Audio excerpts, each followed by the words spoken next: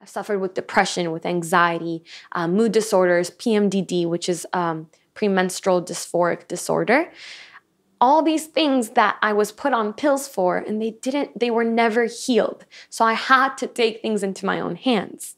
Another thing that happened to me that really led me towards more self-healing, this was very formative for me. When I was 13, I got Bell's palsy.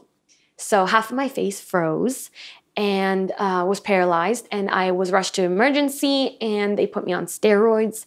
And for 6 months, nothing changed. My face was frozen. Wow. The steroids didn't do anything to help me. Kids were really mean in middle school. Lots of name calling, and it was a hard time for sure. My face started moving again slowly after 6 months or after a year or so, but it never went back to normal. That's a long time, yeah. Yeah, especially as you're becoming a teenager, hormones, everything's changing, and it was hard, but I think that the worst part of it was just like I was put on these really crazy meds and it didn't help me.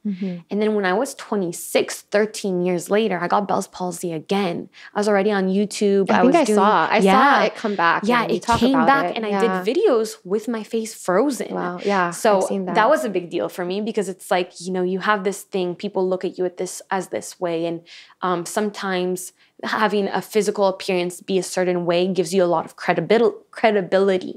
And I saw that and I was like, how can I put my face on camera ever again? I'm actually going to do that because I'm afraid of this. So I did. I recorded myself half frozen, whatever. I have a few videos of that.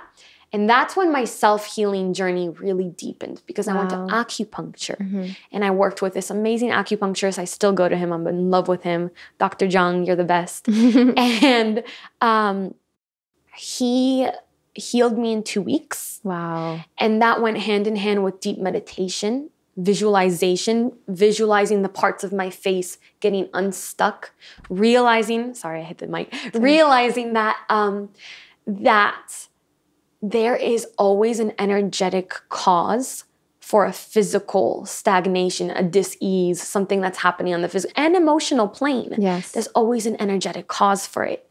So in that time of my life, I was feeling really stuck in my relationship. I was just feeling suffocated and like I couldn't get out. And that materialized in my face. So you're saying it's the feeling of stuck. Yes, of stuckness. Exactly. Yes, yeah. So it's kind of like we have these emotions and these feelings and these thoughts, and we have all these different bodies. We don't just have the physical body. There's the auric and the etheric and the emotional body, the energetic body, and things get stuck. So emotions will get stuck in the emotional body.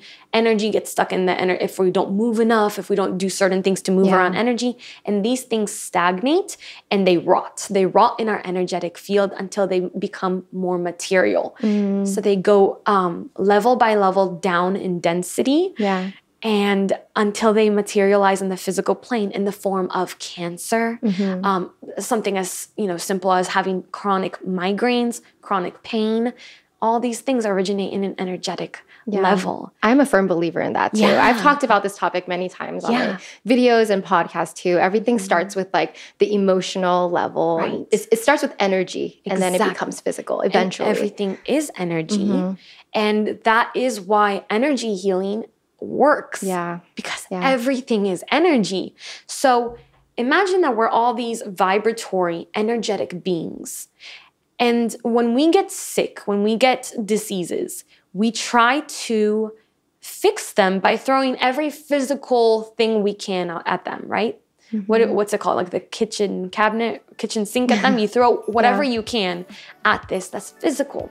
But everything is energy. Why aren't we using energy medicine to move around energy so that it can physicalize, crystallize into healing on this third dimensional plane? Yeah.